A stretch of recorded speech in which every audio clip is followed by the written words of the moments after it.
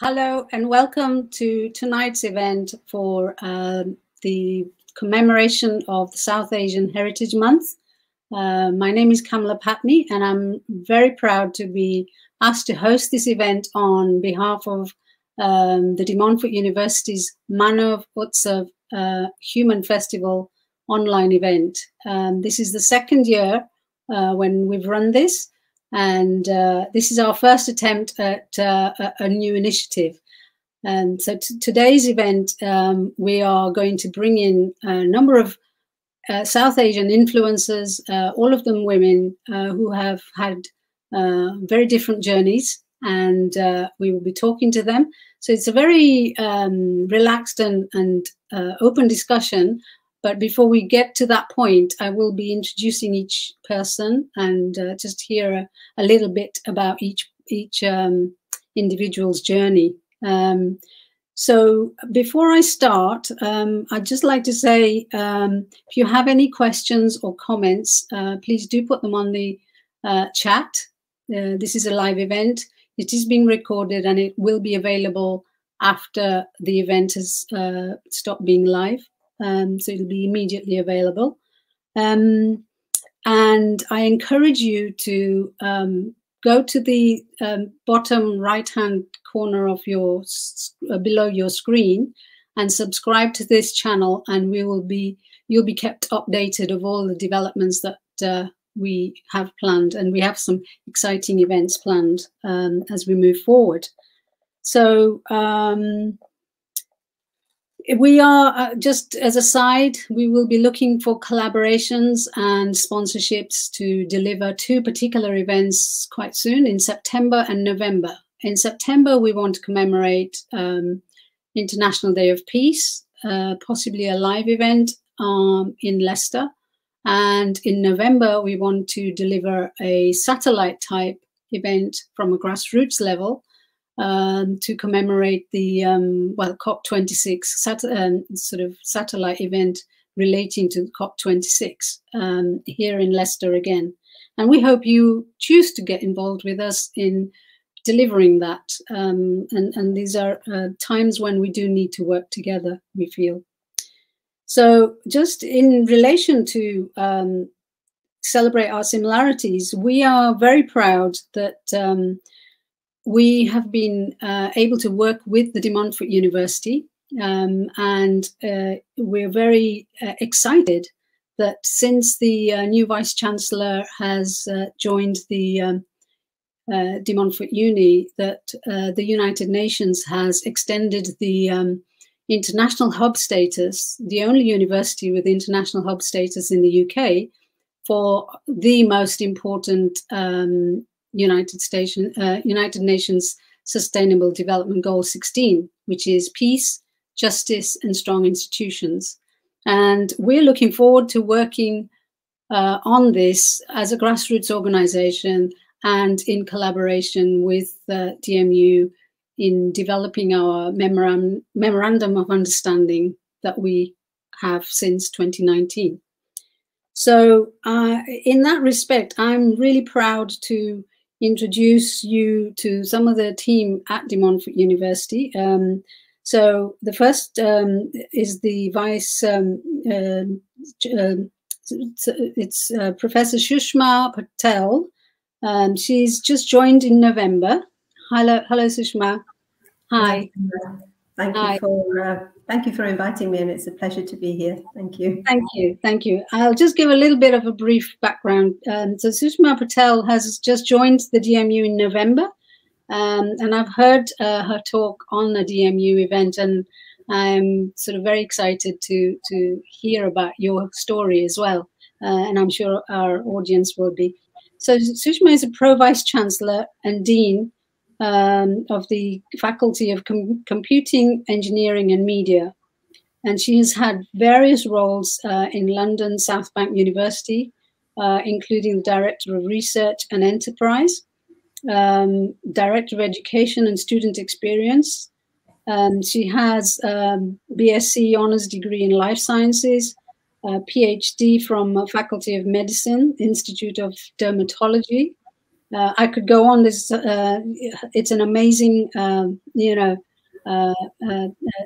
background that I certainly feel very proud to have. You on board today. Thank you very much. And she's an active researcher and also collaborates with international partners on funded research projects and knowledge.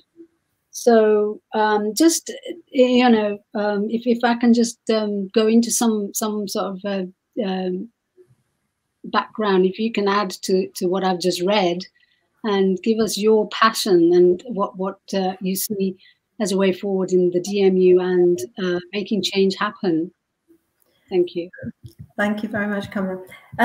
Well, first of all, I'm passionate about education. I think it's powerful. It provides opportunities, and I think that my role is, if I make a difference to one person, one student, one member of staff, one member of the community, it will have a positive viral effect. And I know that viral effect in this particular current time isn't probably the right analogy, but I think it's important to say that, the impact that education has for those who want to engage in it and who can engage in it is really, really important. So for me, that making a difference is really important.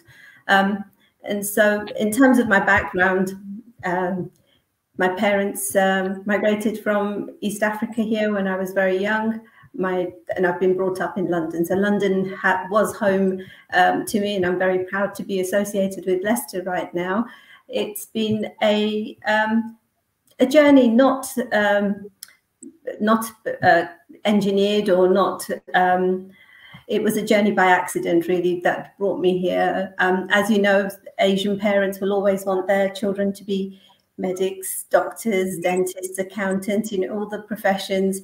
I was fortunate. My parents wanted us just to have an education and to do what we were interested in doing and excel in that. And I think that's really been the foundations for me. And it's not been a straight journey, but that resilience building has been important. And I always encourage people that if you don't, if you don't succeed the first time, try again. It could be for any number of reasons that you didn't get what you were looking for, but not to give up. And for students, I think it's important, because I always used to say to students, they come and say to me, I'm giving up on this course because I've got, everyone these days, and especially the younger generation, have got a lot of responsibilities.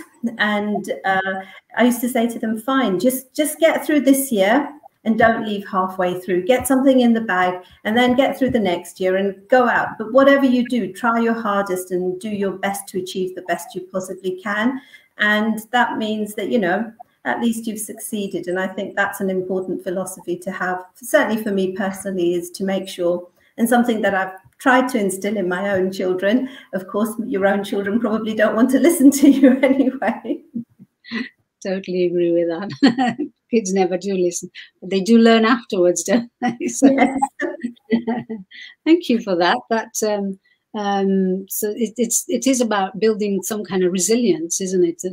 That in one sense you need to expect challenges in life, but how you deal with them is essential, and building that. So, absolutely, yeah, and learn from it. It's really important to learn from it, to reflect back and learn from every experience you have, positive and negative. So it's important. Yes, resilience, really important. So, I mean, if I was to ask you in terms of the pandemic, what have been your main challenges, and how have you managed to stay positive and productive? Yeah, I think it's not just my challenge. I think everyone's faced very similar challenges, some that may resonate with what I've experienced or with others as well. I was fortunate before the pandemic, was able to say to my children, come home.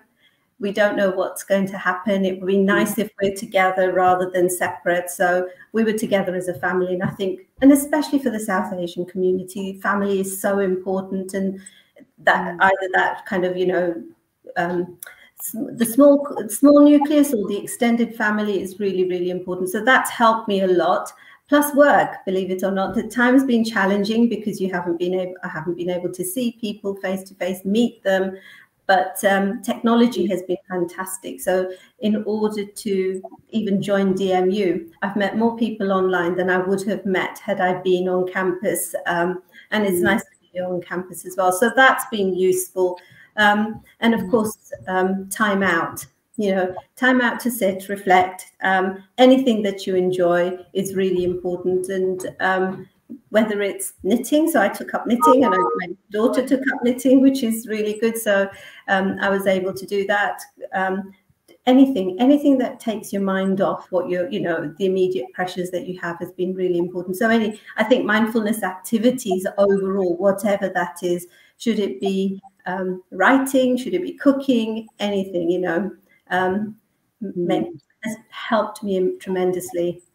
And I think there's been a lot of that going on where it's possible on Zoom. I've noticed that there's just so much going on, and we will hear from some other, people that are coming on this event. So hopefully you may be able to hear some new areas that you can maybe get involved in. So here's a big one. How do you see social change happening in the new normal? And what would your priorities be as a university, would be in that respect? I think as a university, the priority is to have as much of a community feel as we possibly can. If you look at our current students missing 2 academic years, so, the COVID has impacted 2 academic years. And so that's been challenging for our students. Some have benefited from being away from campus because they can study remotely, others haven't. We've got lots of students, international students, who've had to cope with time difference, who've had to cope, and even home students, all our students, access to resources, etc. So I think that I'm hoping that has given them resilience, and actually the kind of unexpected advantage, I could say, of the pandemic has been that people have been able to develop new digital skills, and that's been really important. So for me, bringing people back onto campus as staff and students where possible, having that sense of community again is really important, and giving them the skills that they may not have been able to utilize, the facilities, the resources that we have. We've tried very hard to replicate them, but of course, it's never going to be the same as being on campus. And the friendships, I mean, you make friends when you're at university, and I know certainly that I have lifelong friends as a result of studying. So all of that is going to be really important for us. That's it. I mean, the students of today, even though they may have missed out and, had a really difficult time, we'll be talking about 2020, particularly, to their grandchildren as well, and hopefully, we'll learn a lot from this about social change, because if anything, I've noticed that there is a general sort of feeling of kindness and understanding and empathy.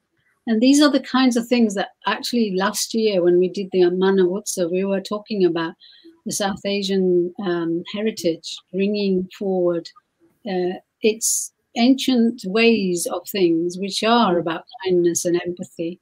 So I'm really pleased to hear what you've just said. So hopefully we'll work together and make something of it. How do you see local community working closely with the university? So and what scope is there to engage? I think there's every scope for engagement. I'll give you one example. When I was in my previous institution, and I didn't realize at that time, but I was approached by Age UK, and they said, do you realize that we've got a really high population of Chinese families living in the area? And I hadn't realized. But for them, it was important to engage with us, and there were digital skills. When you're living and you've got family across the world, their members, the elderly population, weren't able to speak to family as easily, etc. So I set up what I called a text tea party, so a techies tea party actually, And what I invited everyone to do was whoever wanted to attend, happy to come along, had some light refreshments, tea, coffee, cakes, biscuits, sandwiches, and come. If you can't use your mobile phone, that's fine. We'll show you how to do it. So my students and staff were able to engage. I had someone who had a photograph of the Olympics and hadn't been able to download it or print it off or anything. And so I was, got a student to do that, was able to demonstrate. I've got family in America, was able to show how easy it was to take a device and then just, Skype someone in America or anywhere in the world. And they loved it because they were able to contact and meet family. And I think that's what that's the role of the university within the community, is to enable things as much as we possibly can and to work in partnership. And I think that's really important because, we are part of that community and we need to be involved a bit more. So anything and everything that's possible, would love to have engagement, and I think it's really important.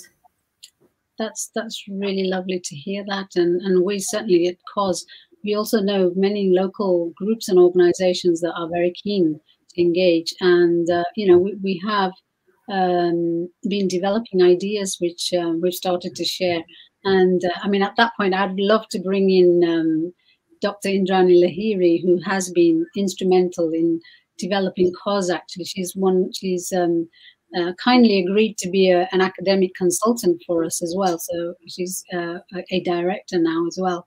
And we're looking forward to developing ideas because, as you mentioned, in the other area, there were a high level of Chinese population. And here, of course, in Leicester, I believe that in the census 2021, the results are likely to show that there's over 50% BME population, of which a vast majority, and we're talking over 35 to 40%, is South Asian. So there's a lot of scope for development here. So thank you ever so much for your time. Thank you. I really appreciate it. My pleasure. Thank you. Thanks. I shall now move on to Indrani Lahiri, who is just a very short introduction for now, because hopefully Indrani will be mentioning a lot of things over the whole of this session, I hope, because we are co-hosting as well, but also just a little bit about Indrani. She's a senior lecturer at the DMU, and she's the founder of Manav Utsav, today's event. So Indrani, could you give us a little bit about how you've come about to, and your journey, in about 3 minutes, if it's possible. Yeah, well, thank you very much. And I think, I was not expecting this just now, but I will actually around Manav Utsav possibly. So I think that, it was kind of an experiment that I started last year. So in 2019, if you remember, with the Leicester community and Leicester School and colleges, we kind of worked in to look at how migrants have been framed in newspapers and the kind of narrative that's been also out there. However, there was a kind of tension, and that was actually not helping the communities to engage with the schools properly and all of that. So we kind of tried to look into the media narrative, but we did interviews with some of the secondary and primary schools. And that's where it all started. It was an internally funded project that I did. And out of that came out, of course, in the middle of the pandemic, we were trying to see how we can connect in a broader aspect and apply for larger bids and all of that. However, because of the pandemic, we couldn't. And then we saw that there is something that needs to be done, because children are at home, parents are struggling to cope with the children, and we quickly started the digital platform called the Children's Stories in Times of Corona. And we found interesting things and how parents engaged and how basically people who are working, the NHS doctors and nurses, they found it quite relieving when they were coming back to home and then spending some quality time with their children, but actually just exploring drawing. And I think what was major there was actually experimenting with the colors and really using your both hands with your children in a confined space when you can't actually go into the park. And as we were doing that, then I found out from an article, because I engaged with the Post UK, the Parliament team for research engagement, and that's where I found out that there is something called the South Asian Heritage Month that was accepted in 2017 but never came up. And of course, then I started quickly thinking about, okay, can we actually do something to come together? And it was very much around the creative, creative practices that we wanted to look at last year. So we said that it's more about community resilience, how we can use our creative arts and practices to build the community resilience through digital platforms, because my research background is in digital media and society. So I partly work in the social psychology part of it, but at the same time, I am trying to bring in the social psychology with the digital anthropology, and that's the subject area, that's the interplay or intersection that I'm trying to catch. And that's where Manav Utsav came in. And and ever since then, you have all joined and you have supported. And as I've always said, that my journey is never mine. It has been always people's journey, because I'm that kind of person. You know, I always love working with people, and somehow I get connected, you know, and then I flow with them. And that's the flow I'm in at the moment. And we named it, this is the second year, and we have named it community empowerment. So we said it's not just about the creative practices, but also how can we transfer those creative practices to the community and build ourselves better, you know, in a post-pandemic world. So yeah, apologies if I've taken more than 3 minutes, but I've tried to. No, I think no, thank you for that. No, I think it's very important to give because not many people have heard about South Asian Heritage Month, never mind Manav Utsav, which is still only starting off. So thank you for that. We will go deeper into it as we go along. But I suspect today we don't have enough time for covering all the issues. We were delayed as well. And all, you know, best laid plans are always tested. So without further ado, I would like to introduce Iona Mandal. Iona, hi Iona. Hi. Nice to meet you. You too. I'll just give a little bit. I could go on for 10 minutes about what you've accomplished at your age, and I take my hat off to you that you have done so much, and I'm really proud to be able to introduce you. So your name is you're named after a Scottish island, which is in the Hebrides. Amazing. That's a lovely start. At 15, you're in year 11, and you are gosh, amazing. You have been a member of Mensa and achieved the highest score, 162. And you are co-editing the magazine, the Junior Mensa magazine, and you know, you've been Birmingham Young Poet Laureate finalist 2018, and one of 100 Foyle Young Poets globally for 2020. So just for the audience, Iona's poems have won prestigious accolades during the David Shepherd Wildlife Foundation Global Poetry Competition in 2014, and the Elmet Trust Ted Hughes Young Poet Award 2016, and the Jacqueline Wilson Creative Writing Prize 2018. And I could go on for ages with the number of areas that you've worked in, but I'll tell you what, we will just go straight into. I believe you have a poem that you're going to read for us. Would you do that for me? Thank you. Of course. Before I do my poem, though, I'd just like to say it's a huge honor to be invited to this event, especially because I'm being branded as a South Asian influencer, and I don't believe I really live up to that status, especially with the amazing panel here. But yeah, I'm incredibly excited to be here, and with no further ado, I'd like to read my first poem, which is titled Quiet Flows the River. I actually wrote this as a kind of testimony to the pride I have for my roots and my heritage.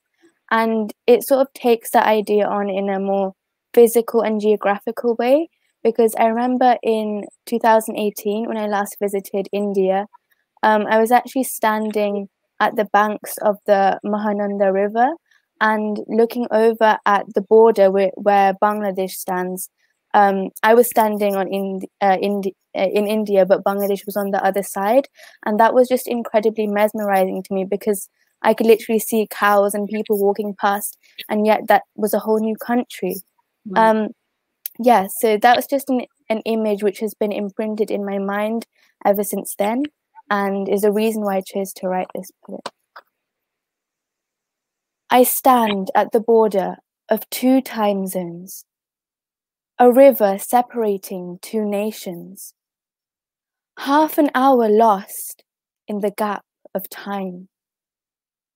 The river flows quiet as if to console, bathing in its waters an enmeshed culture, a language submerged in tears. Ripples pattern the water between water hyacinths and lotuses bordering the banks. A fish swims past effortlessly, knowing not where it is from nor where it goes, but that it is present this moment. On the other side, I hear the muezzin's call for evening prayer. On this side, the smell of incense diffuses to the sound of blowing conch shells. I pause for a while to listen. Children sit on the cold floor of an old temple courtyard, chanting poetry in rhythmic unison. Their teacher supervises. The sentry stands at a distance under a thatched check post. Rifle in hand, he oversees. Tomorrow is Independence Day. Wow, that's so deep for a 15-year-old. It's Thank you. You're wise beyond your years, honestly. I would say. Yeah, I remember visiting the place on actually the 14th of August. So the poem is actually very accurate in saying that tomorrow is Independence Day. And especially, I think it also links to the India-Bangladesh partition. A lot of my family comes from Bangladesh too. So I do have a connection to it, even though I've never actually visited. So just being able to see that country from a short distance was something which I could hardly fathom, and that really inspired me. That's amazing. Thank you. We'll bring you back in for another. I'm not too sure whether you're able to stay for the full event. Are you okay? I am. Back in okay. later. Mm-hmm. Yeah, I will definitely bring you back in, because I know you've got more poems to read. Mm-hmm. So okay, thank you very much. Now I'd just like to show you a video of, that a young lady called Inam has sent for us. Unfortunately, she couldn't join us today. I think this one is the one relating to her school experience, either that one or the Goal 16. So let's just hear which one it is, and then I'll come back. I would like to thank Manav Utsav and Celebrating Our Similarities for organising this event. The National Awareness Month promotes British South Asian heritage and history through education, arts, culture and commemoration, with the goal of helping people to better understand the diversity of present-day Britain.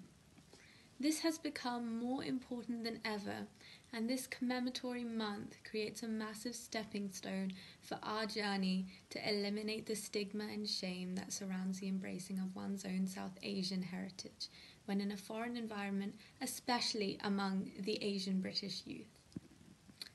In my lifetime, I've gone from school to school, therefore changing friends every couple of years, However, one thing I notice that doesn't seem to change is the confusion among my young brown friends regarding who they are. We've all seemed to have gotten lost in the illusion of who we think society wants us to be and who we actually are. Day after day, I have witnessed my friends shy away and hide who they are.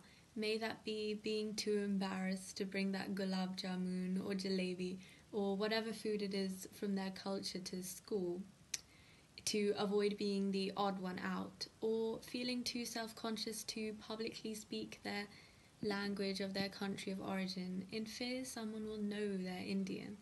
And it truly does break my heart. I had a friend in school who would mispronounce Hindi words purposefully when in public, despite her fluency in the language, to fit in with the rest of the English kids. Even though she spoke the best Hindi you'd ever hear with the rest of us Asian kids, it was self-suppression. This causes a chain reaction of shame, as in an environment where everybody is shying away from who they really are, nobody will be able to discover themselves and embrace themselves. From a young age, we've been taught to blend into the crowd, otherwise the consequence will be judgment and disapproval. This way of thinking among young people limits self-expression and self-acceptance. However, this celebratory month helps to change that, therefore proving its importance to not only the South Asian community, but all people in general, and contributes to our goal of creating a less judgmental world for ourselves and others. This presents us with a great opportunity to be more representative of our diverse communities and to help people understand partition and embrace the beauty of the culture and history by improving the social cohesion across the country. Thank you. What an amazing insight. To be honest, I was shocked to hear that and see that video, because I thought that was during my time, and I won't tell you how long ago that was, but that time of feeling like you're the other had gone. But this is a young teenager who's expressing that. So, you know, these are the kinds of issues that we do need to address, but also acknowledge that they do exist. So moving on, I'd like to introduce Professor Nandini Chakraborty. Hello there. Hi. Good evening. Good evening. Pleasure to be with you, Kamlaji. Absolutely. I could read again a really long list of your biography, but I'm going to let you do the talking before I pass it on to you. Just to say, Professor Nandini Chakraborty is an NHS consultant and a psychiatrist. She has an honorary professor at the University of Leicester. She's an associate dean for Equivalence, the Royal College of Psychiatrists, secretary on the International SCAN panel. She's worked in various locations, which I'm sure you'll talk about in the next few minutes. She's amazing training that she's given. I've certainly been privileged to attend World Health Organization mental health gap training, which I can highly recommend anybody who gets the opportunity. You know, I don't know if Nandini can cover everyone, but it was very, very beneficial, and I think it's going to be needed. But without going into all of that, I can suggest to people you look up Nandini's profile, as with Iona as well. They're amazing people, and I feel very proud to introduce you as well. So over to you. Give me a little bit about your journey in the next 4 minutes, say. Thank you, Kamlaji. Thank you for those very kind words. So when I came to the UK from India in 2003, my goals were to pass my psychiatry exams, become a consultant psychiatrist, see my daughter grow up, save money, travel, buy a house, the standard dreams. but I don't think I dreamt further. Life has taken me on a very different journey, and I have ended up in a place I would have never imagined when I started out. Today, in addition to being a consultant psychiatrist, I hold important responsibilities with the Royal College of Psychiatrists, GMC, Health Education England, and I have teaching and training roles nationally and internationally. I am passionate about solo female travel on the side. I have traveled outside the beaten track. But what I want to bring to this session today is not just about my journey, but some of my reflections. After I passed my Royal College exams, I settled down comfortably for a bit in a staff grade job, 9 to 5, permanent contract, no on-calls. But 6 months in, I found myself desperately unhappy and feeling stuck, no career progression. And I got a higher training job. And I remember the shock in my parents' voice when I broke the news. Why would you leave a permanent job with no on-calls? This is the perfect job for a woman. And it suddenly sank in. Even as a doctor, there are jobs which are good for women, because women are expected to balance roles inside the house and outside. Whatever you do, your core responsibility sits at home and hearth.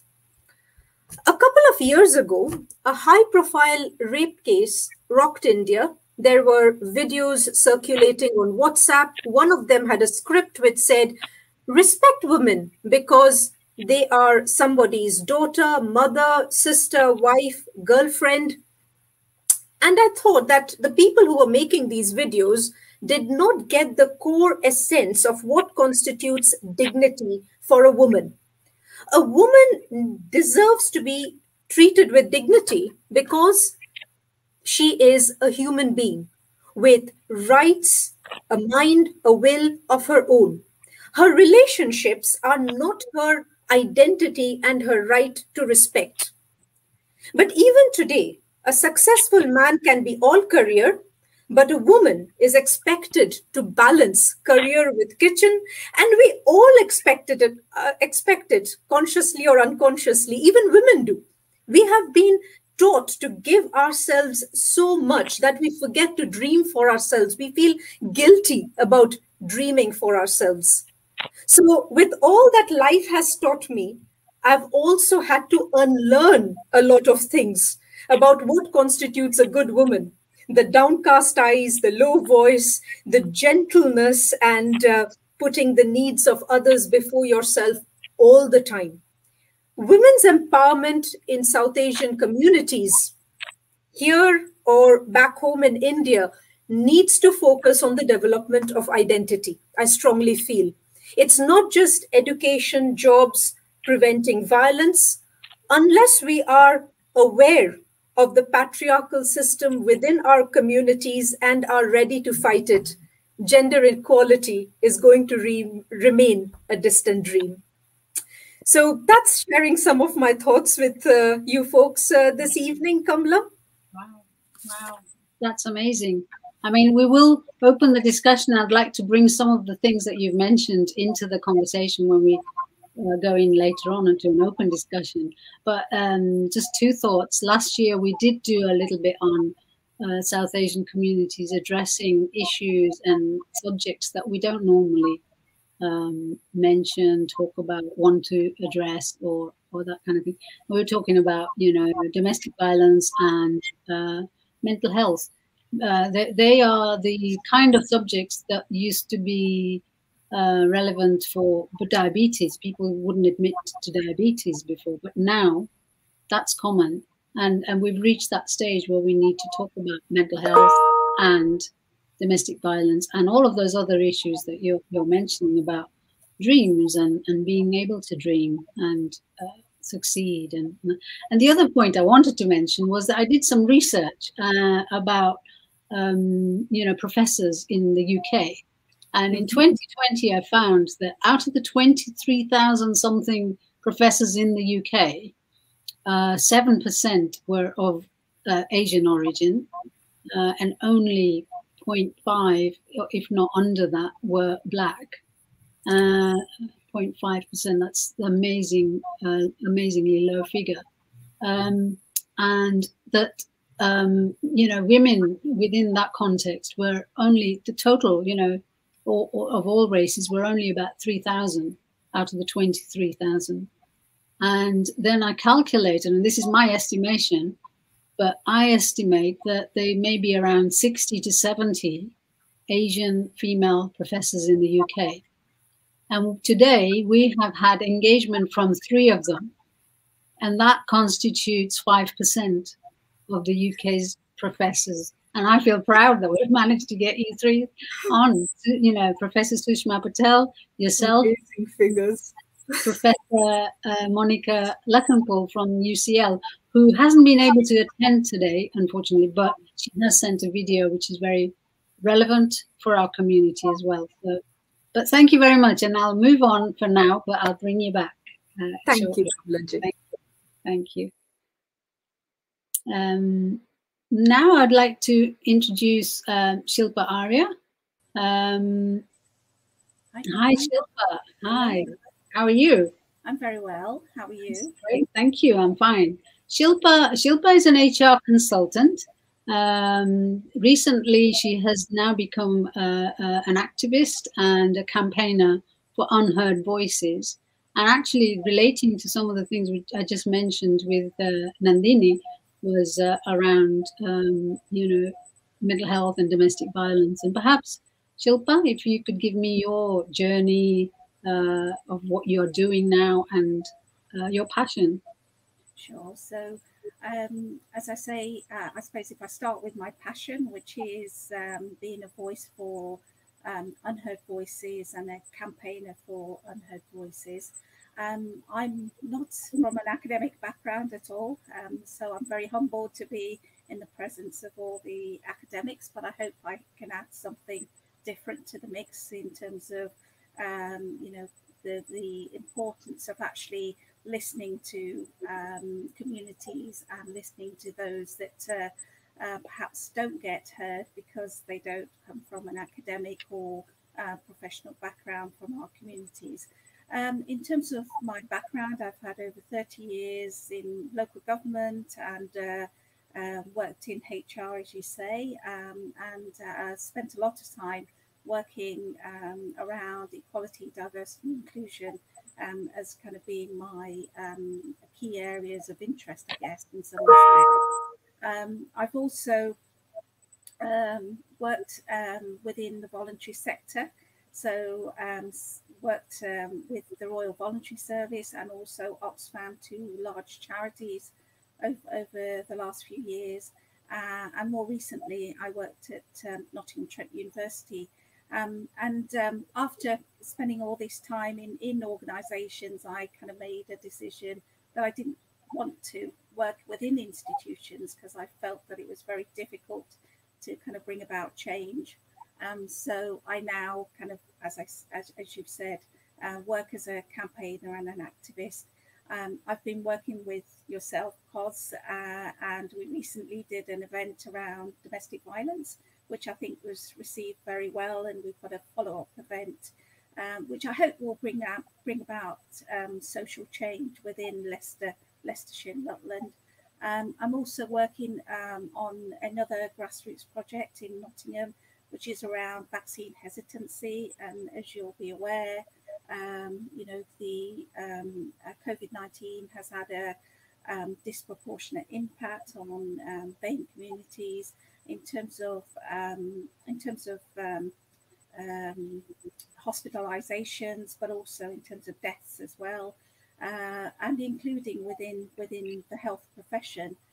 So I feel that that vaccine hesitancy project is important because there is this issue of mistrust around vaccines, and it's important, I think, to try and listen to people and understand why there is that hesitancy, and to try and work with public sector organisations and academic institutions to kind of, I suppose, bridge that gap so that we can encourage more people to take up vaccines, and to address that historical systemic issue of inequality and disparity that we have in all areas. So that whether that's in education, whether that's in health, whether that's in terms of receiving services or even funding. So those are the areas that are kind of, I guess, important for me. I think over the last year, during the pandemic, what I found is that I've experienced personal loss. So I lost my cousin to COVID-19. He was younger than me, and I felt very impacted by that because I had not had the opportunity to meet him yet. So it was one of my things that I wanted to do, but sadly we lost him last year. But also being from within the community, we have a system of kind of notifying people of bereavements within the community, and I was just taken aback by the number of emails that I was getting of loss within my community, and I felt very, very affected by that. I have 3 children, and you know, they've been impacted by the events of the last 18 months or so. My youngest daughter has had, you know, estimated GCSE results. My daughter in Nottingham has had a long period without seeing her family. So yeah, those have been real challenges, I think, over the last 18 months or so. So I'm really pleased to be involved in this. I'm not sure that I would qualify as a South Asian influencer. I was born in Uganda and came here in 72, and actually I've never been to India. So, but I feel, you know, that maybe I'm an honorary South Asian influencer. No, I would say you are an influencer, South Asian origin, but in terms of your input into the local community, this is, you know, the impact that you're making, particularly within the voluntary sector. I believe this is why I felt that you are an influencer. And of course, I should have mentioned Shilpa is actually an advisor on cause, which I failed to mention earlier for some reason. But yes, she's been doing some sterling work on getting the institutions around the table on looking at, well, currently mental health and domestic violence within the South Asian communities. So yeah, no, I'm really hopeful about practical action to make change happen. So great, thank you very much, Shilpa. I'll bring you back in the open conversation. Thank you very much. Thank you. And now we shall just play a video on cultural intelligence. Very powerful area that needs to be, it's very relevant for today's time, from Marsha Rajroop. Marsha Rajroop is a good friend, and she's just, I'm really proud that she's become the very first director of diversity and inclusion in the history of the Royal Institute of British Architects. But she's also a trainer, and she trained quite heavily on cultural intelligence, which is her sort of passion. So if we could play that video, please. Hello, my name is Marsha Rajroop. I'm the Director of Inclusion at the Royal Institute of British Architects, and I am also a CQ, that's Cultural Intelligence facilitator and trainer. And I'm going to spend a couple of minutes just telling you about CQ and why it's important to you as well as to anybody else. Because just because we come from a particular group doesn't mean that we're predisposed to be preferential to that group. That is to say, just because I'm brown doesn't mean that I can't have racist behaviours and actions. And I think that it's really important for all of us to recognise that when we're socialized into a particular environment, the likelihood is that we have bias.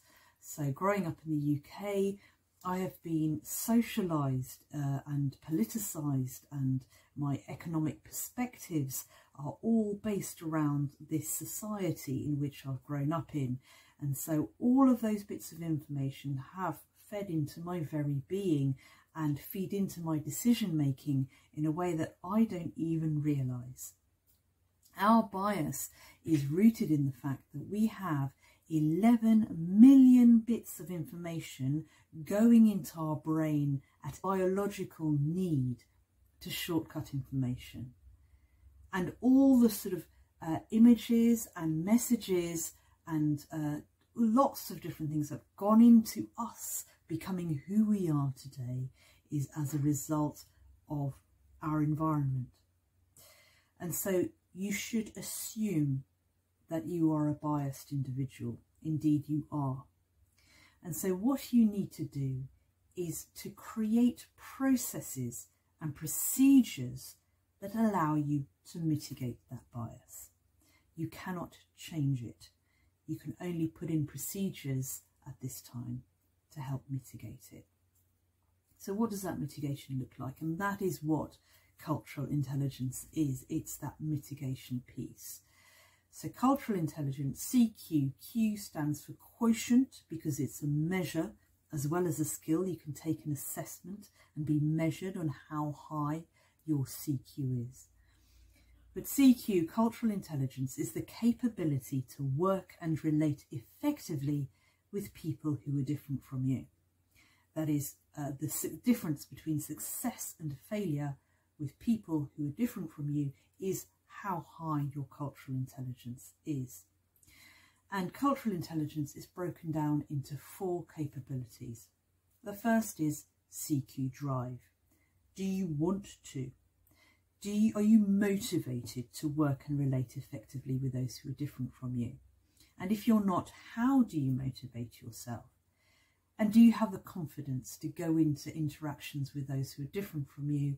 And when they go wrong, do you have the confidence to pick yourself up, dust yourself down, and give it another go? The second capability is CQ knowledge. So that's what do you know? What are you thinking about? What are your own values? How do they compare to somebody else's? How do you bridge the gap when someone else's values seem so different to yours, so alien that you think they're wrong and you're right? But it isn't that you're wrong and they're right, or vice versa. It's just a different perspective. What's acceptable and familiar to me may not be acceptable and familiar to you. That doesn't mean that either of you are necessarily right or wrong. It can just be a different perspective. The third, and that's the reason why CQ knowledge piece is so huge, because you can never know everything about everyone, and so that's why it's so important to surround yourself with a diversity of lived experience, as much other input into your own life as possible. The third piece of the puzzle is CQ strategy, and this is thinking about what you're thinking about. It's a unique human ability to do that metacognition piece. So if you're motivated and you have some knowledge and you go straight into action without CQ strategy, you're likely to act in a stereotypical and tokenistic way. So you need CQ strategy, which is about planning, which is about being hugely self-aware, which is about checking your assumptions. Because if you go straight into it, like I say, without doing that piece of work, what I consider one of the most important pieces of work, you're likely to be stereotypical. And then finally, the fourth piece, the fourth capability, CQ action. Ultimately, people judge us on our behaviours, and those who are high in CQ action have a broad repertoire of behaviours on which to call upon to adapt in an authentic way in order to be effective at working and relating with those who are different from you. Now, these 4 capabilities, it's an ongoing journey to improve oneself and ask the question, what is it about me which means that I find it difficult to work with you? So it doesn't matter whether we're looking at race, age, sexuality, gender, disability, whatever the situation is. You then have a framework of behaviours in which to build upon and mitigate your bias by listening, learning, reflecting and acting in a way that means you'll be more effective at working and relating with those who are different from you. And that is cultural intelligence.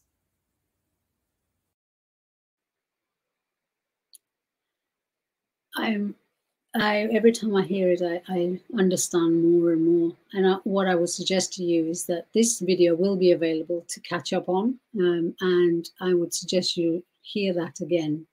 And it does tell you a lot about, us as individuals and what we can do to make change happen.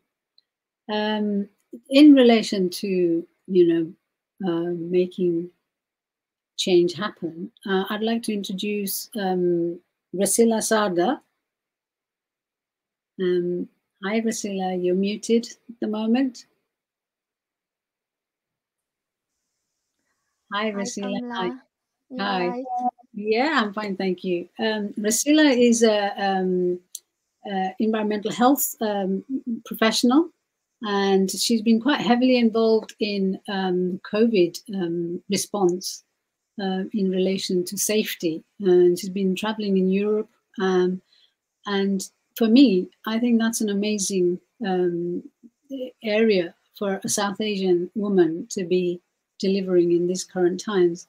And I'd like to hear a little bit more about your journey without going into the detail of your profile. People can look it up, and due to the time that we have, yeah. I'd rather hear you say something. Okay.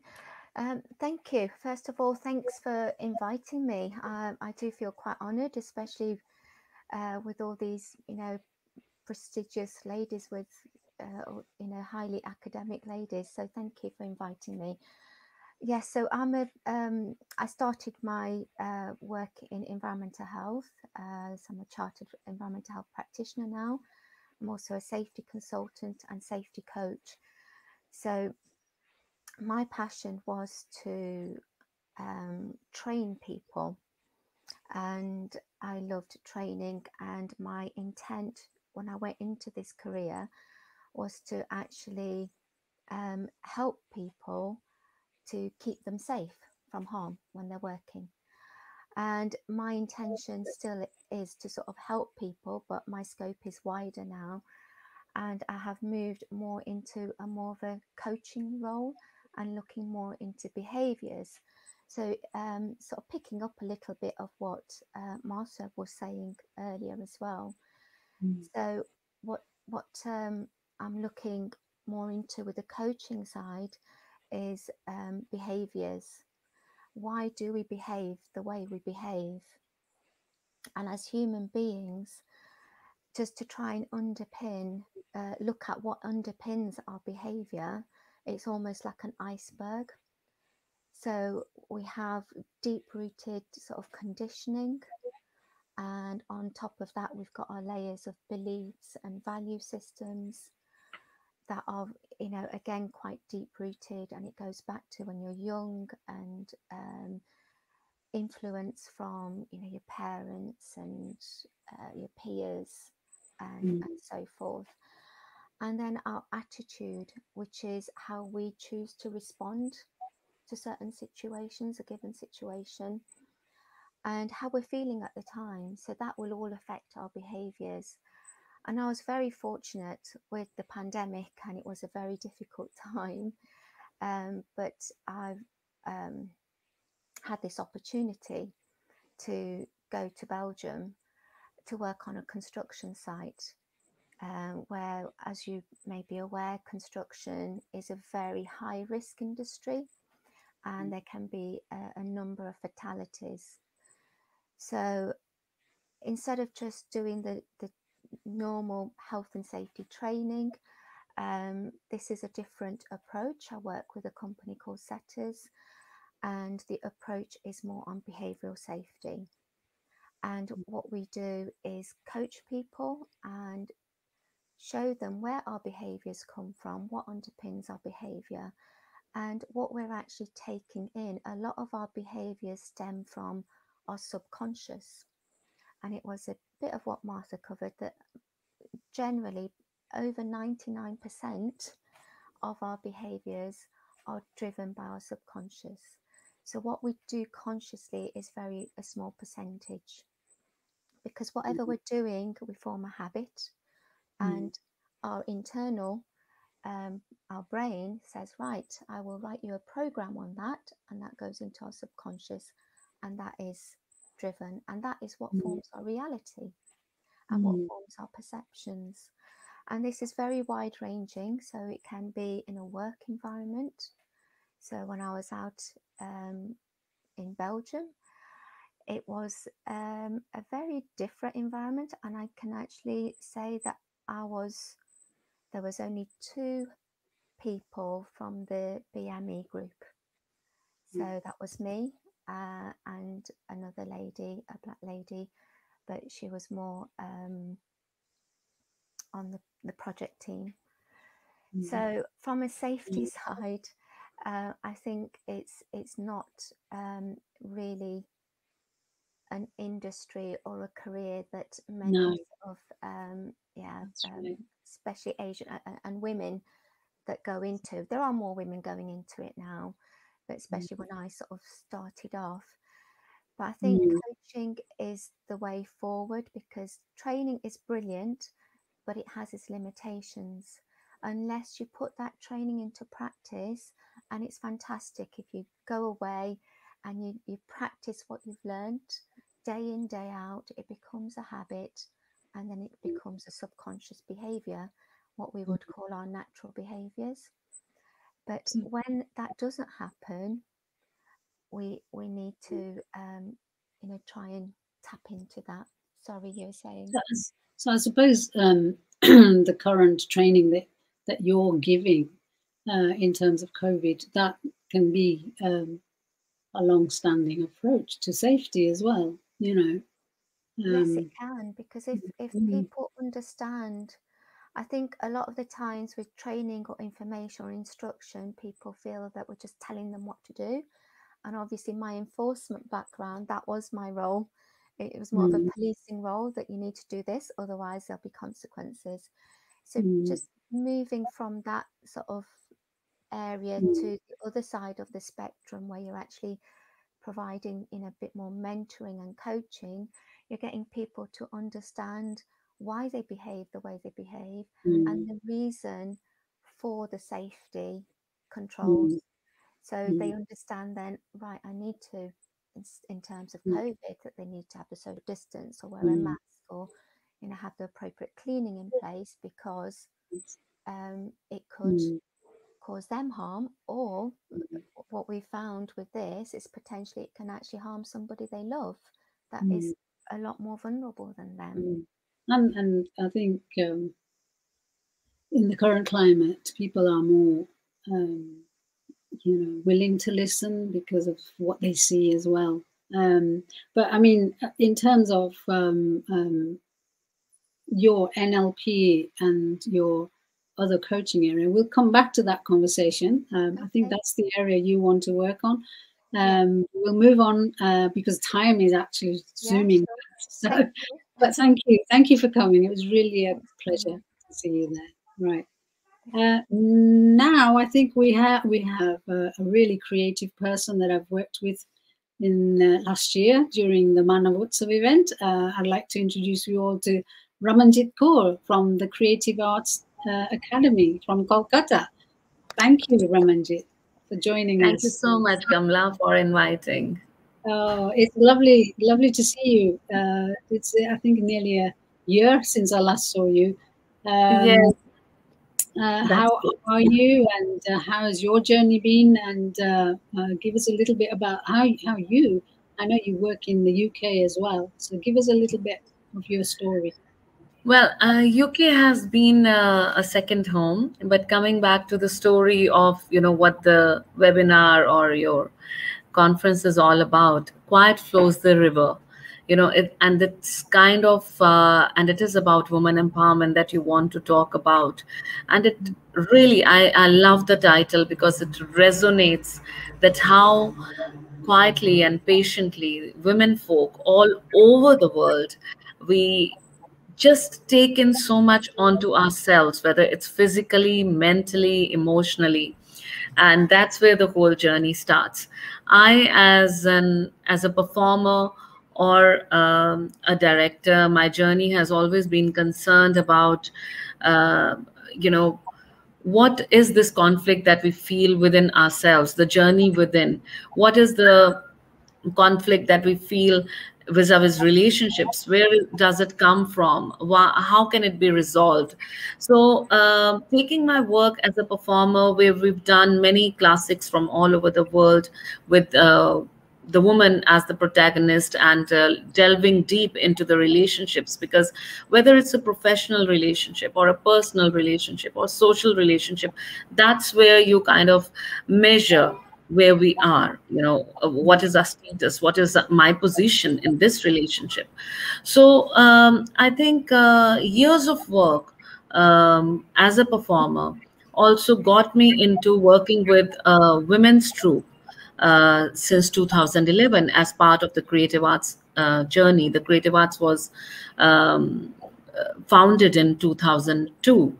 So when 2011 we started this, Kamla, and to all our panelists here, I would like to share, I'm living in Kolkata, and this is 21st century Kolkata, and we're talking about educated women.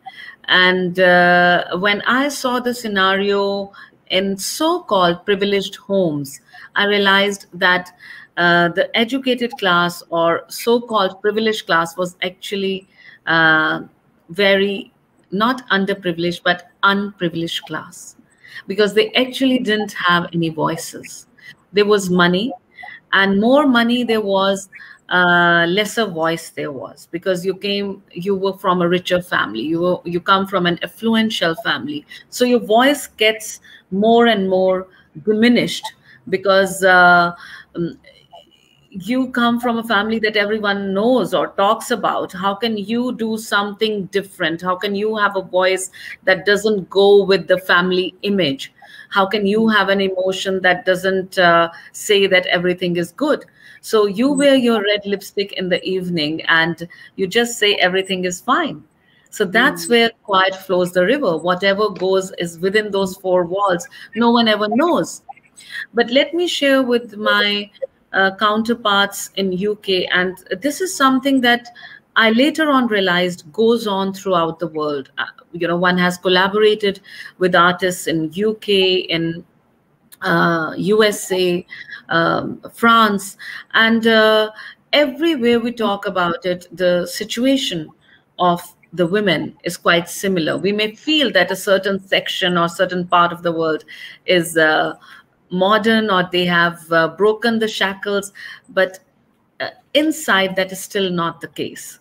So what happens to these voices, or what are the shackles that they are tied in? The issues that they are dealing with is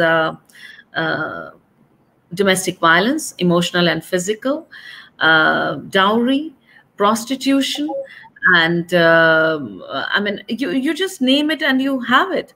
So what happened to this group of women who joined theater is we realized that in this safe space of theater, we could share our stories with each other.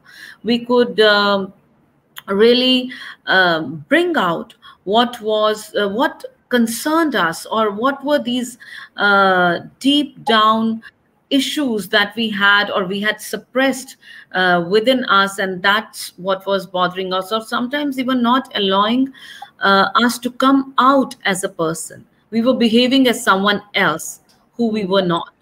But over these years of 9 long years of work and delving deep and doing so many productions, it has really done metamorphosis change in this community of women in Kolkata.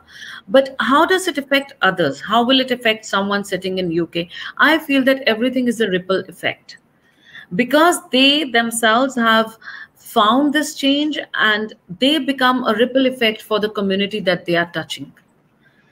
So, you know, it's that kind of ripple effect that we look at.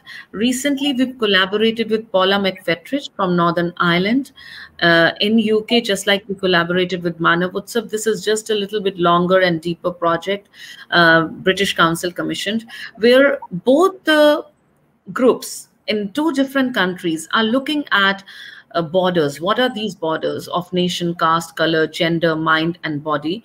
And what is this gender violence? What are the conflicts that we face? So basically, I think that's what my work involves. One is delving deep into it, helping people reach a cathartic moment through theater exercises and even films, where we share what concerns us, just like you saw in that 1 week of workshop that all of us did, that we just shared what was there in our mind, and it ended up in a production. We actually performed it, and we had only met for those that 1 week or 10 days. I guess that's what theater does, bringing out a catharsis and sharing your story. And I think just in that sharing, recently Paula's work, Shedding of the Skin, was just, you know, there's another woman inside me. There's another woman. There are 100 women inside me. So it was all about the stories that we are carrying inside us. And the moment we kind of share them, healing starts happening from there. And I think over here, I will rest. It might be absolutely. That's so beautiful. I think such a deep understanding of the situation of woman in this 21st century. You know, you really summed it up so well. Thank you so much for that. And I so look forward to opportunities to work with you as we move forward. Yes, we look forward to. Indrani had invited me recently, but that week, unfortunately, I could only spare 1 day. I didn't have 1 week to give, because we just culminating this festival which is going on, International Arts Festival for the Young. And in fact, all of you here, if you know youngsters, young people, children who would like to attend, parents, educators, the festival is on, you must attend. And that was the reason I couldn't be with Indrani and De Montfort University for a workshop. But thank you, Kamladi, for organizing this. All the very best for your endeavors. Really, thank you so much. Thank you for coming. Commendable. Thank you. Yeah, hopefully we'll have some time for discussion. I think we will have to go over our time. So those that can stay on. I'm going to drop out so that Indrani can come in, and we will continue our discussions in the coming times. Okay, thank you very much. Thank you.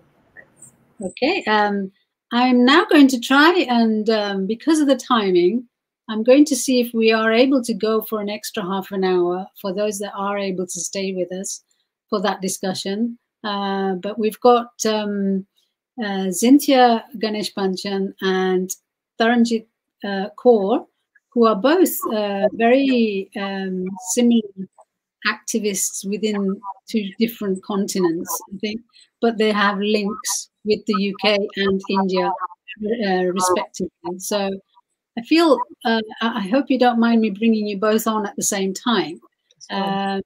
Taranjit, you're muted, by the way, so I'll introduce Cynthia. Hi, Cynthia. Hello. Hi. Cynthia is a very well-known local CEO of a charity organization, and I hear about her work in so many different platforms. So I'm really proud to have her on board. I'm sure she'll tell us all about what she does. And I've got Taranjit Kaur now. I've not met Taranjit Kaur before, but I've heard her. Hi.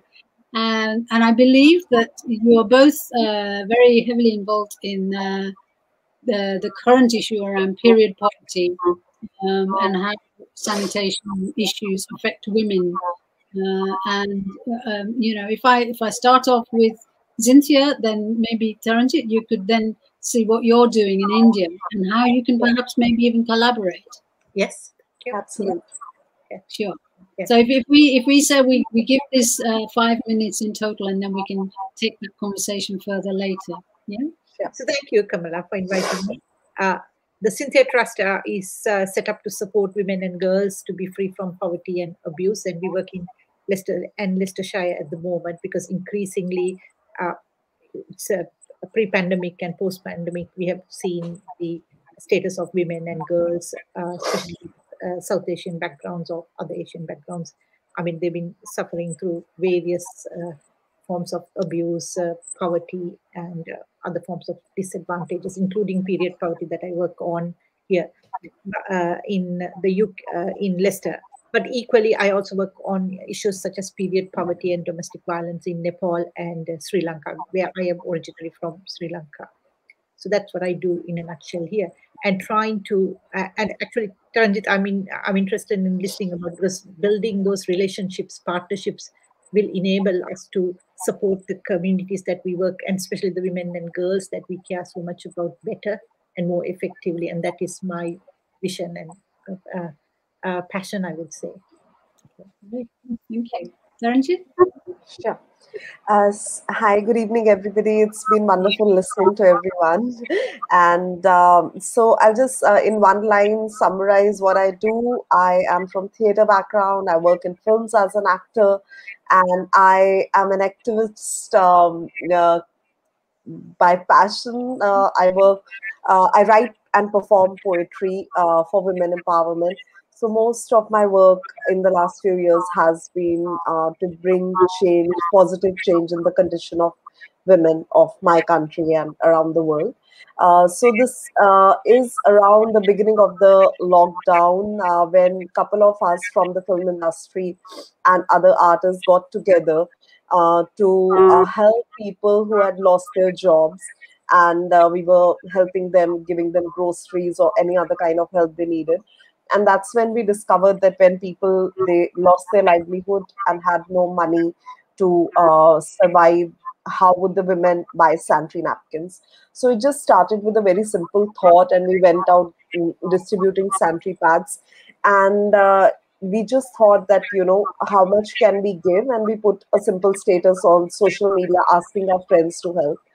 And within a week, we had received thousands of sanitary pads, and like within 1 or 2 months, we were already in 25 cities, and now we have 70 volunteers who are directly.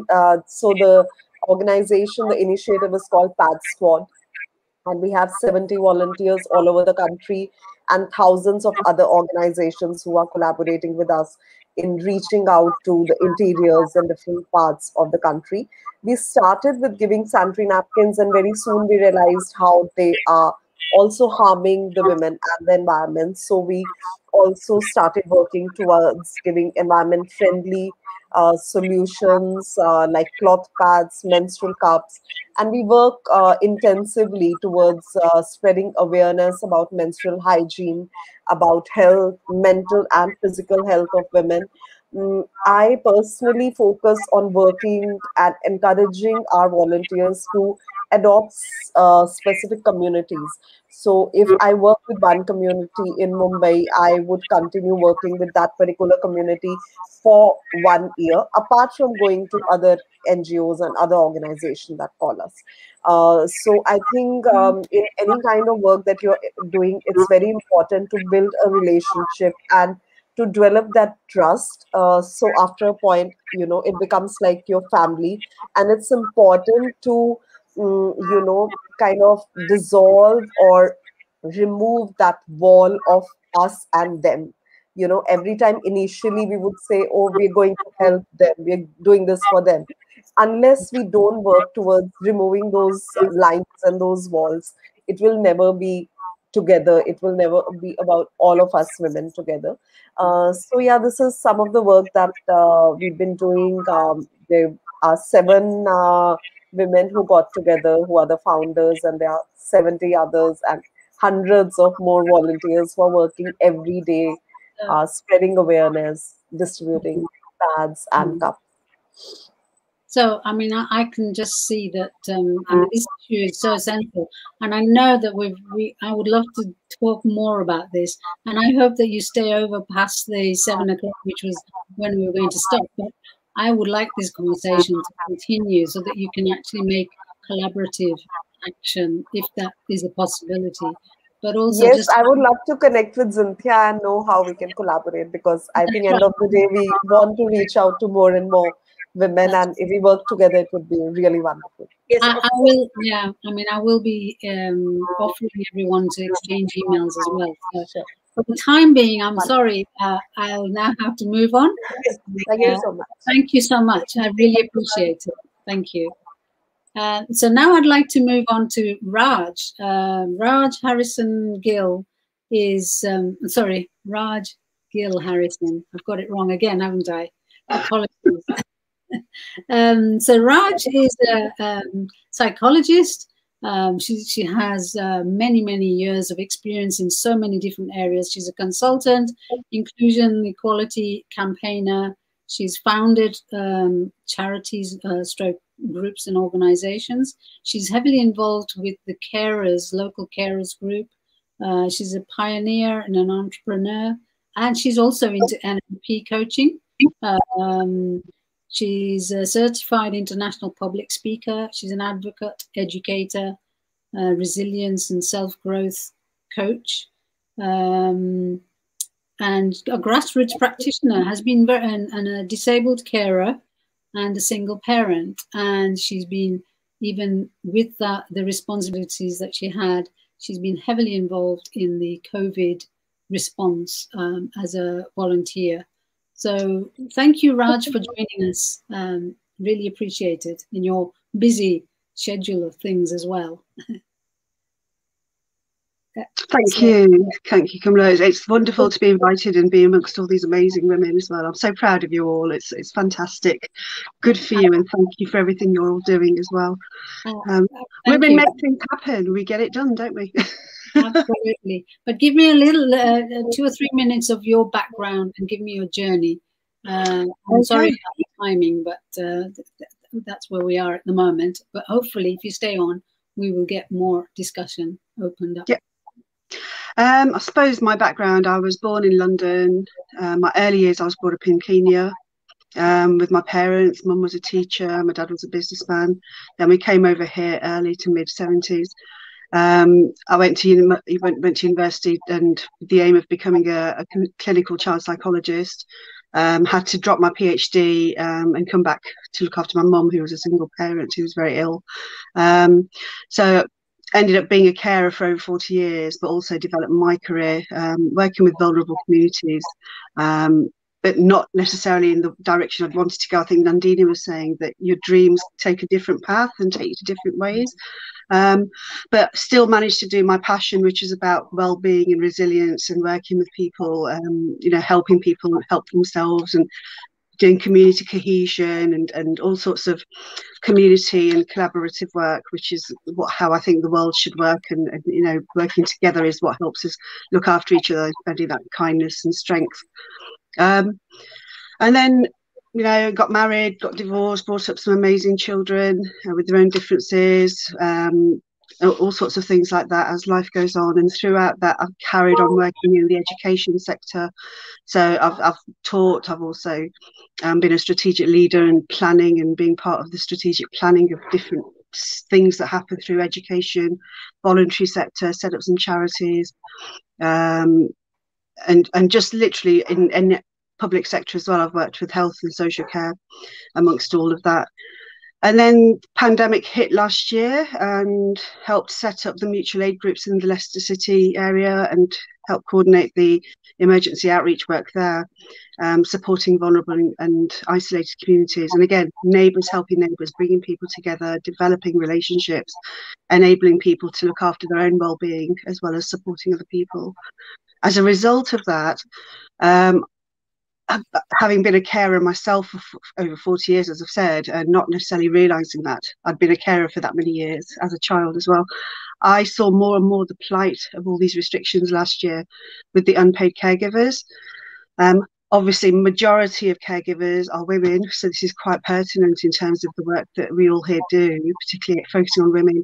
And it includes all the different issues. There's that violence, which can be through dementia, it can be through mental health, all sorts of different types of the definitions of abuse and violence that any of us know. It's not just physical. So that's something that is very key. So I've sort of, my passion has become about working specifically with people who are coming through very events of adversity and unexpected life changes and trauma, and particularly caregivers from right at the beginning of their journey right through to the end, but also beyond, whether it's grief, living grief, bereavement, loss of identity, loss of relationship, loss of anything you can care, and just how people deal with their own self-care, because women particularly, and on top of that, with that intersectionality, you've got other things that come into it, like being a caregiver. You don't have that self-care. You know, we have very incredible resilience, and through my coaching and consulting, I'm trying to when I'm working with families, I'm working with carers, I'm working with professionals, and I'm also campaigning really to just bring about equality and inclusion, because caregivers get forgotten. We want employment rights. I would love to see us as a protected characteristic, because there's so much discrimination, and health and social care and employment. Nobody really supports. There's no strategic network of supporting carers. So I'm trying to sort of do the grassroots work on one-to-one and groups, but also working with professionals to ensure that they're able to support the caregiver network as well better, because eventually it's going to affect every single one of us. We're either going to be cared for or we're going to be carers, regardless, you know, all across the world. This isn't exclusive to Leicester. And a lot of my members, I set up a carers health and wellbeing forum and a group on Facebook, which is actually going to turn 1 this Sunday. So 25th of July. 25th of July, I set it up last year. Hoped I could help 1 or 2 people. It's gone from strength to strength, and you know, I'm working with different organisations. I'm working with. I've worked internationally, but I'm helping people internationally, working on their, you know, collaborating with how they can develop support with different organisations. You know, employers. I'm working with just lots of global influencing panels now in terms of how we can support that and build collections and reduce isolation and reduce loneliness, and also tackle well-being and empower women and other carers, because I'm working with male carers, and male mental health is another sort of passion of mine I'm trying to support. Yeah, so keeping busy by just supporting the world out there, and campaigning, changing legislation, making changes at a little level, but also going into education and catering for carers in the education system, as well as training professionals who are coming out as professionals working with carers.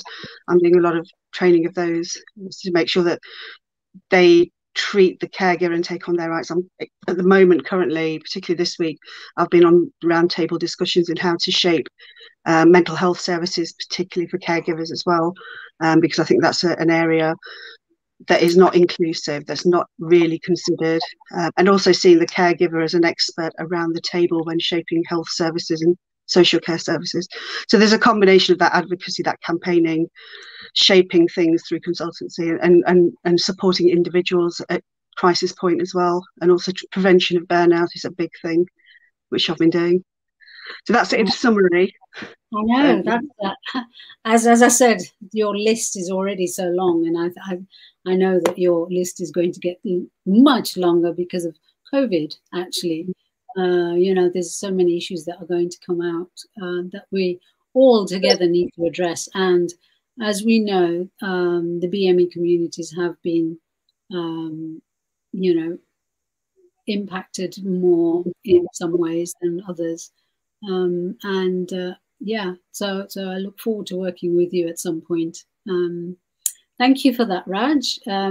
We were going to have various other people, but I mean, not that we would have ever managed all of them, but there was supposed to be the co-founders of We Grow Forest, and Aminaka from the Transformational Lab.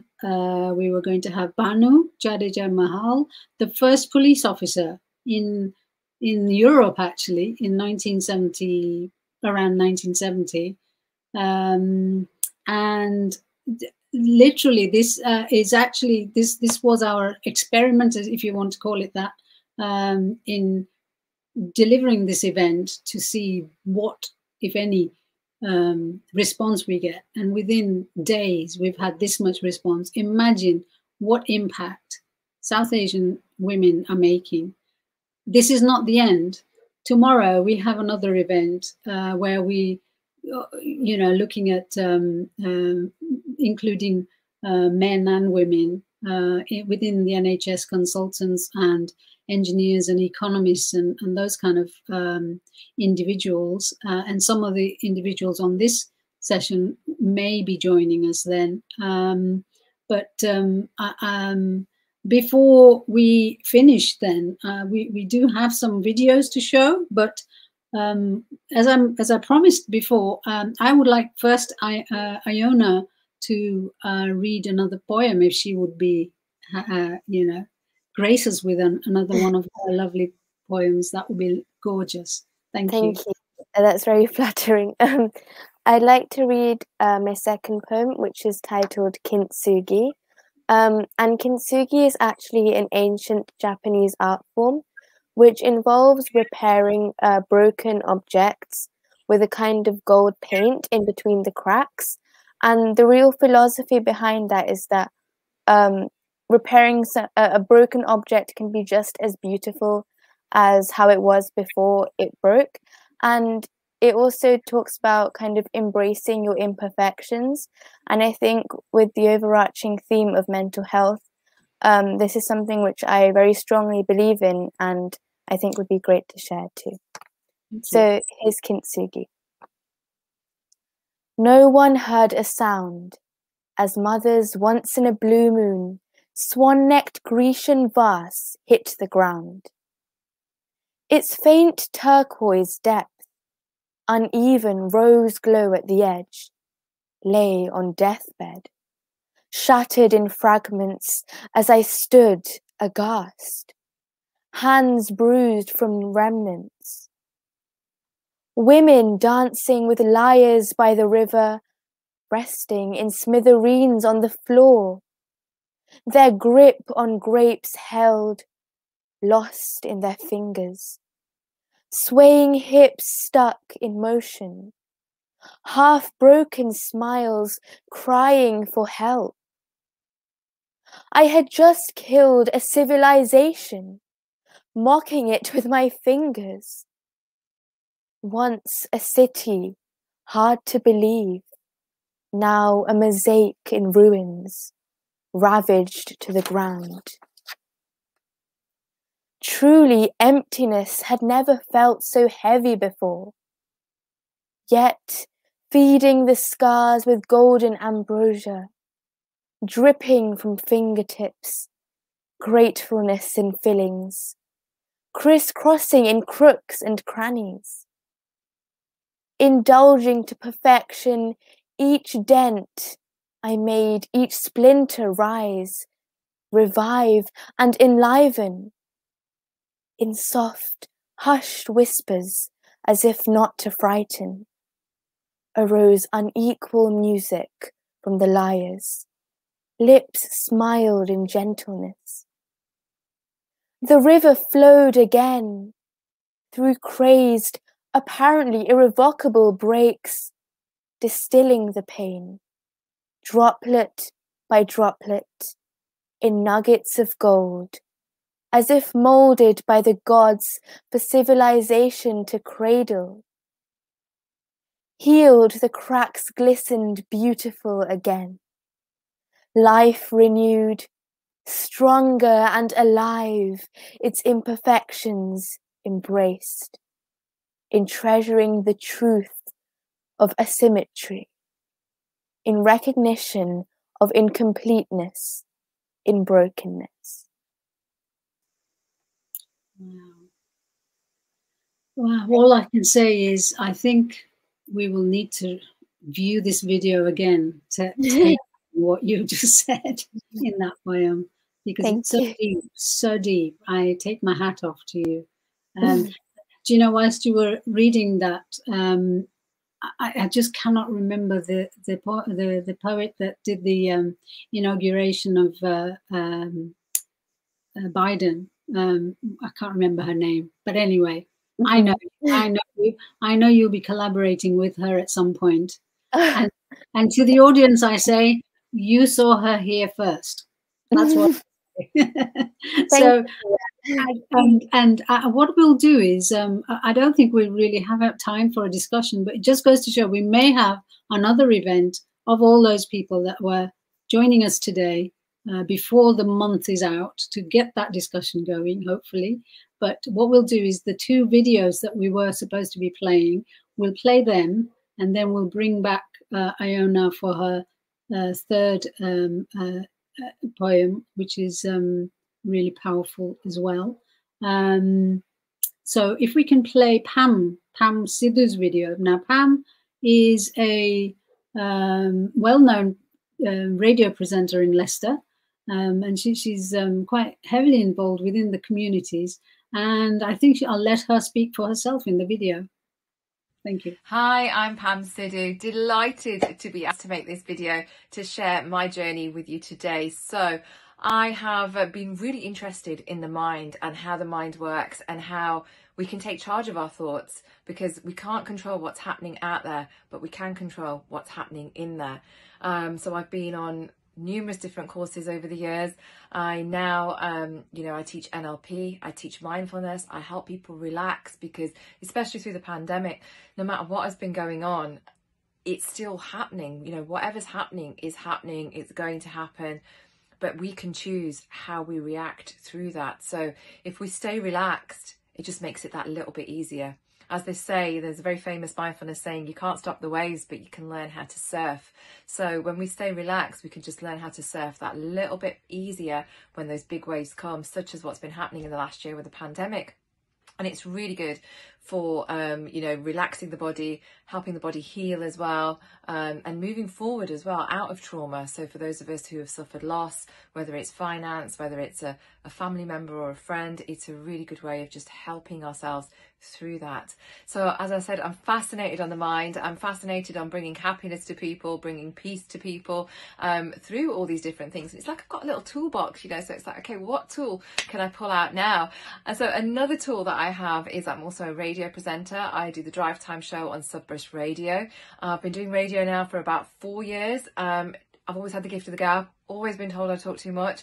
Now I've been let loose on the airwaves, so I actually get to do it on air and play some great music. And again, it's all about, I think to myself, if I can make one person smile, then a job done. That's a good thing that I'm doing there, in terms of just, playing some happy music, having some happy talk, regardless of what might be happening in our lives personally or societally, globally.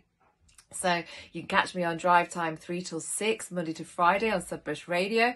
You don't need to be local. You can listen online and, catch those musical waves, catch those good waves, those positive waves.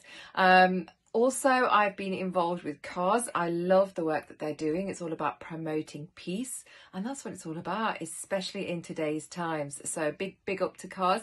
And if you want to connect with me, you can connect with me on social media. I'm there under Pam Sidhu, and I'd love to hear from you. But keep on influencing, keep on making that positive difference, just one step at a time. As I said, even if we can influence one person and help one person smile, then surely we're making that difference. Take care and enjoy the rest of your evening. And the video that's coming up next is from Professor Monica Lakhanpaul. She couldn't attend today, but she's got some important information about research. So if we can play that, and then we'll round it off with Iona's last poem. And it just leaves me to say thank you for joining us. Please join us tomorrow, same time, 5:30. And we have another set of people with a different areas of work that we'd like to share those stories with you. So thank you very much. Thank you.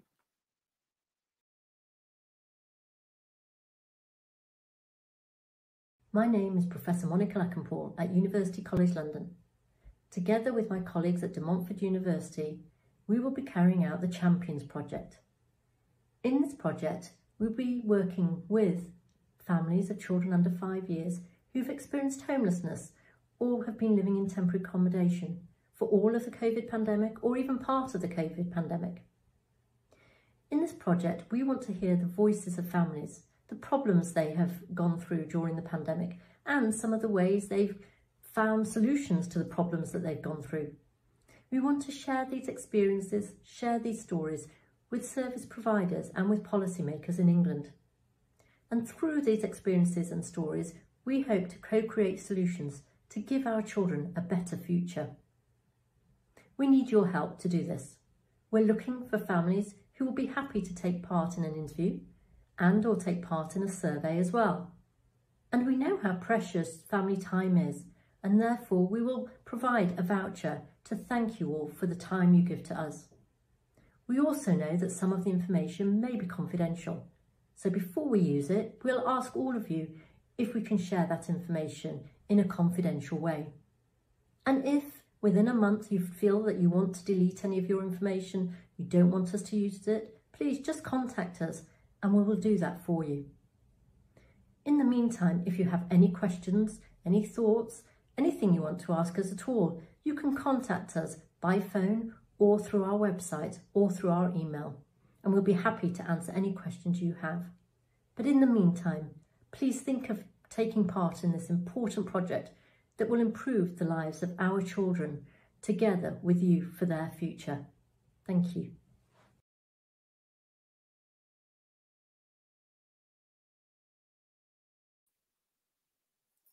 Hi again. I'd like to read my final poem, which is titled Chameleon. Growing up, I felt like I had two very distinct identities. One which I kept reserved for school and the people there, but a different one which was for the people at home. Because seeing as I'm South Asian, I'm Indian, yet living in the UK, obviously the two cultures are very starkly different. The food is different, the language is different. You know, there are boundless things I could talk about. But this poem is about learning to balance those two identities and really loving and appreciating all the parts which make me, me. So here's Chameleon. No matter where I belong to, traipsing through different quarters in my town is like a portal to a parallel universe. My legs are almost like an aeroplane, landing effortlessly across alien climes into each house, where space changes, as does color. My eyes serve as my kaleidoscope, interpreting a similar situation to perspectives so varied, yet all so similar. My tongue a tapestry of flavors, like a crayon melting over a candle, leaving a taste of namelessness in the mouth. My lips, like tangerines, soak in the poetry of each language I hear. One word in, another out. My nose breathes the aroma of the best Sunday roasts and traditional spices in home cooking. My hands knead the same lump of dough, puff pastry in school, naan bread at home. My arms, like stairway railings, are those my brother clutches onto when he cries, and those my beautifully diverse friends hold as we walk home. No matter what food I eat or clothes I wear, culture and religion I practice, my conscience abides, unable to alter. In this algorithm of variables, my soul remains the only constant. Some call it change. I call it adaptation. Thank you.